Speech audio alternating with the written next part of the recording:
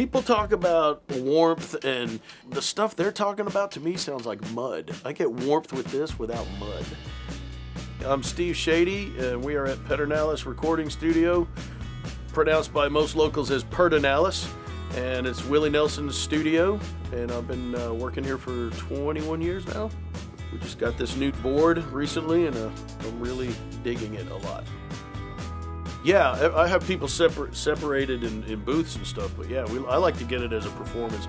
I hate the approach, oh, we're gonna redo all this anyway, so let's just get the drums, you know? I feel like, let's try and get a performance.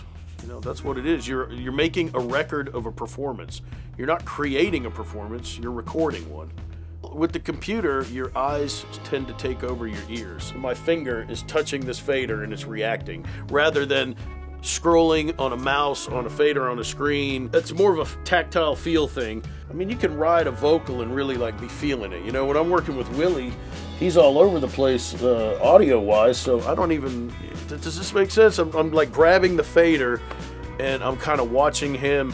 It's more personal, I guess. It's more of a, God, I hate to sound like snotty, but more of an instrument, you know? You're playing, you're doing something, you know? The headroom on this board's great. I don't have to worry about spiking and cracking. I mean, you're messing up big time if you're getting distortion on this thing. The low end's tight and punchy. The top end is really, it's nice. It doesn't hurt you. Like a lot of times you turn up 10K or 5K or 7K and it's getting brighter, but you're going, ow, man.